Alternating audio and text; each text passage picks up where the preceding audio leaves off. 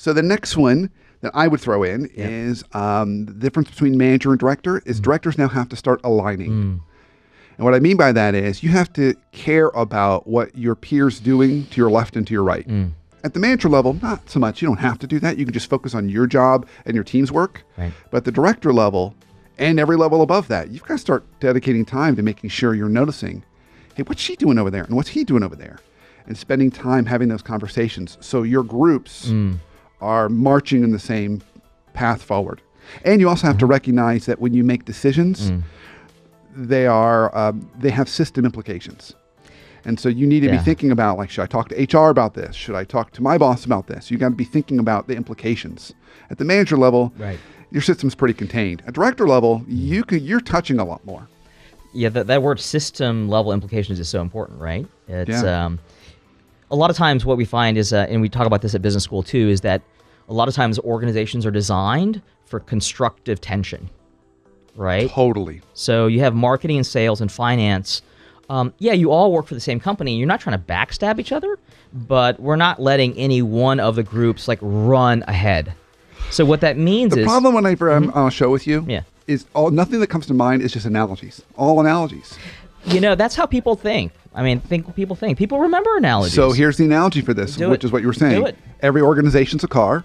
Some functions are gas pedal functions. Some functions are brake pedal functions. Sales is gas. Sales is gas. Yep. And finance is brake. That makes sense. Compliance is brake. Legal is brake. Marketing is gas. I mean, and if you have all gas pedal functions, it's a fun ride, and you go off the cliff in about 3 months, right? And if you have all brake pedal functions, you never leave the parking spot. Yeah. But you need both, and those are intention.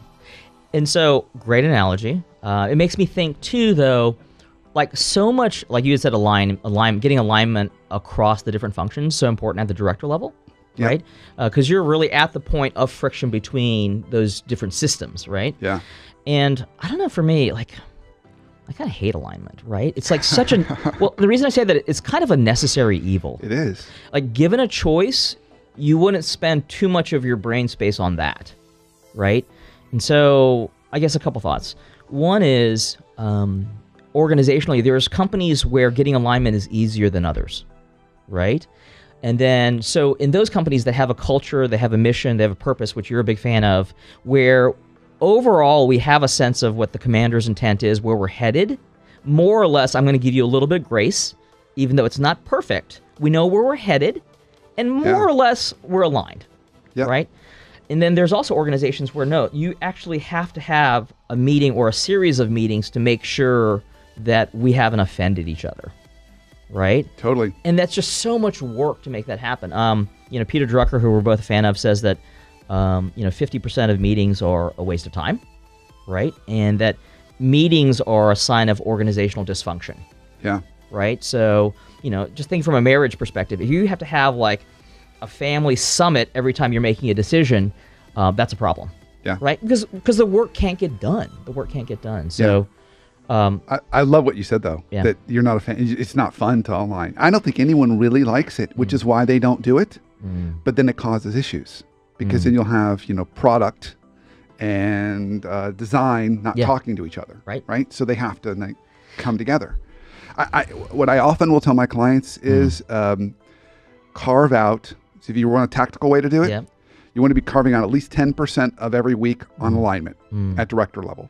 And every promotion above that's another 10%. So by the time you're a VP, it's 20%, 30%, et cetera. And the practical way to do it would be, if you can be intentional about it, make every Friday lunch an alignment conversation. So you invite another director out to lunch, and you just say, hey, what's going on in your department? What's going on in your world? Here's what's going on in my world. I love that. And you just have some conversation. I've been recommending that to my clients for like the last 2 to 3 years. I've only had one that was able to do it. Oh, I see. And he got he has an administrative assistant. He got the administrative assistant to schedule all these. And he said the first time he went out to one of these, he said it was really awkward and weird. But turns out he found out something that the other director was doing that had they not had that conversation, it was going to blow up because they were going to go in complete opposite directions. Lunch paid for itself. So he said, so they committed at the end to do it every month from now on. Love it. So that's one way to kind of make it work. But I love your point in this. Most of us don't like to do it. It feels like a waste of time. And it's interesting that at least in Korea where I worked for 7 years, like you don't really have a good functioning business relationship if you don't relate as a person. Now, that's not good for everybody. It's not necessarily applicable in the United States. And honestly, that's exhausting to be like relationally involved with everybody you do business with. That's exhausting. But I mean, sharing food and drink with somebody and just being a little bit civil, gosh, it's the art of conversation. Like try already. What'd you email me the other day? What did I say? You said, dude, all I do now is I eat, I drink. I think, I teach, I talk.